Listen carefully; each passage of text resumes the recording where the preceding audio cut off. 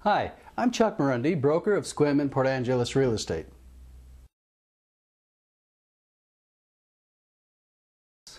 Now, let me talk to you about what happened this morning. I attended a trustee's sale at the Clallam County Courthouse this morning on behalf of a client who was interested in a particular property. The gentleman who handled the sales had 14 properties on the foreclosure docket this morning. Of the 14, several were continued, at least one was canceled, and several were auctioned off, but there were only 4 people there beside myself, and they weren't necessarily there to buy a particular property, they were just kind of observing. There were no bidders for any of the properties this morning. Now, that's not unusual here. In October, there were at least 67 properties auctioned at the trustee sales in Clallam County. In November, there were 47 that were foreclosed and sold. Now, in the last 18 months in Clallam County, there were only 3 bidders on all of the properties that were auctioned off at the trustee sale. That's very interesting.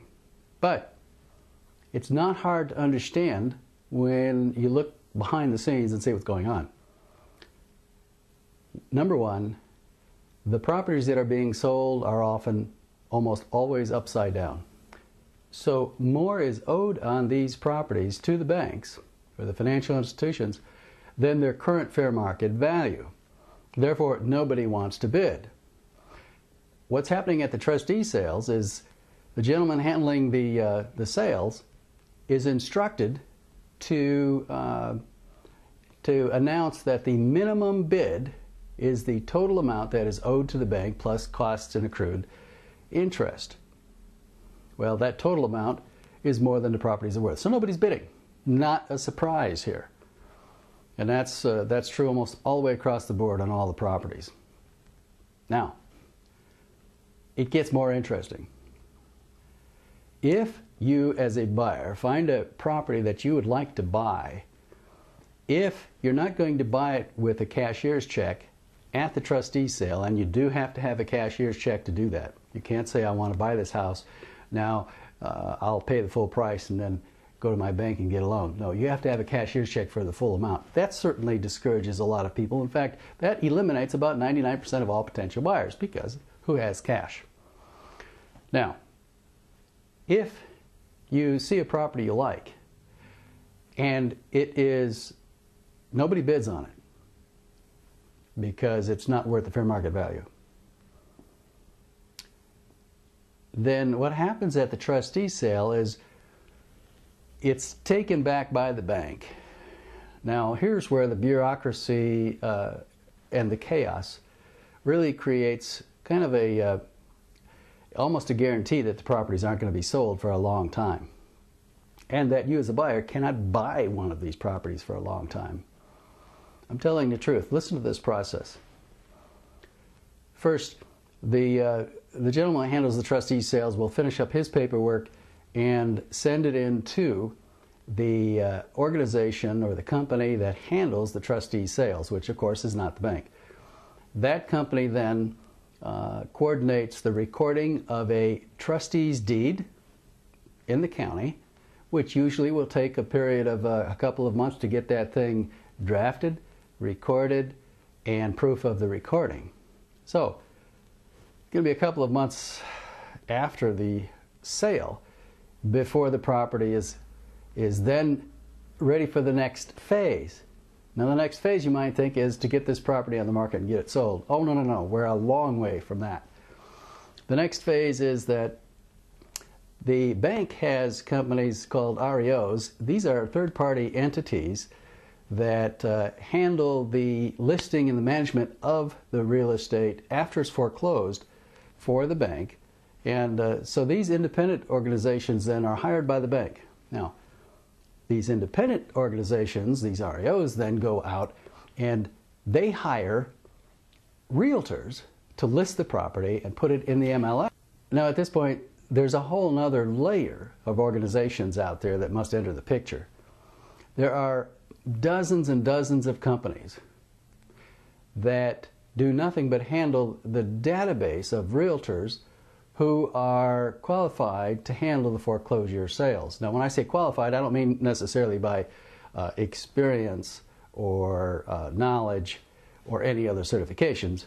I mean that they've got to go through an application process with these other organizations, these private companies, provide a detailed application, proof of errors and omissions insurance, and once they do that, they just might be accepted by one of those organizations as qualified to handle foreclosure listings for the banks. A realtor who wants to handle these foreclosure listings has to go through this application process with dozens and dozens of these other entities, these other private companies.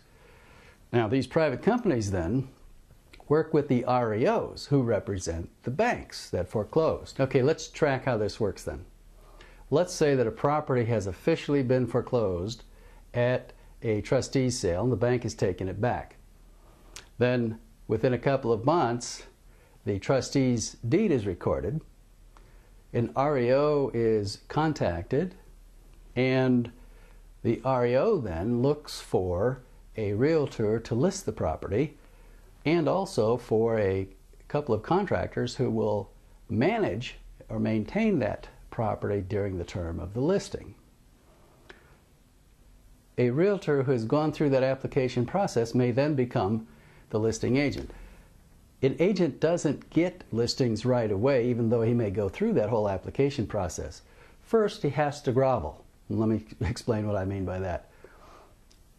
The banks need appraisals. They need comps, informal appraisals done by realtors on properties before they're foreclosed.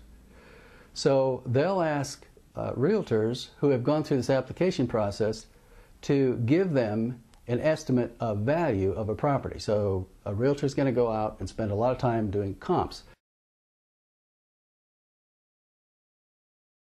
Next phase.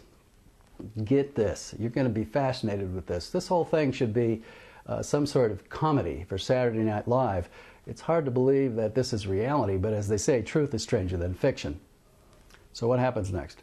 Let's assume that property has been foreclosed, the deed has been recorded, the REO has been contacted and hired. They have then listed the property with a real estate agent.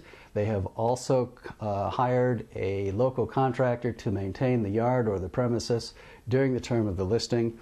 The realtor has put the house in the MLS, and he's had to go through quite a process for the REO, because they want monthly written detailed reports on the status of the property and lots of other paperwork that just drives realtors crazy and serves no real purpose. But once that home is in the MLS, now other agents and buyers can begin to find it and make an offer on it. Now notice that the timeline here is really amazing. First, the house goes into default. The homeowner is no longer able or willing to make the mortgage payment. Then, 3 months after that, the bank commences a foreclosure. At a minimum of 190 days from the date of default to the trustee sale, the house is then sold. Normally, nothing in this market, especially this chaotic market, goes that smoothly. So you're talking about probably from the date of default to probably more like 8 or 10 months or even a year before a foreclosure actually is completed. The house may have been abandoned and empty all of that time, losing value. And no one has been able to buy it during that term, right?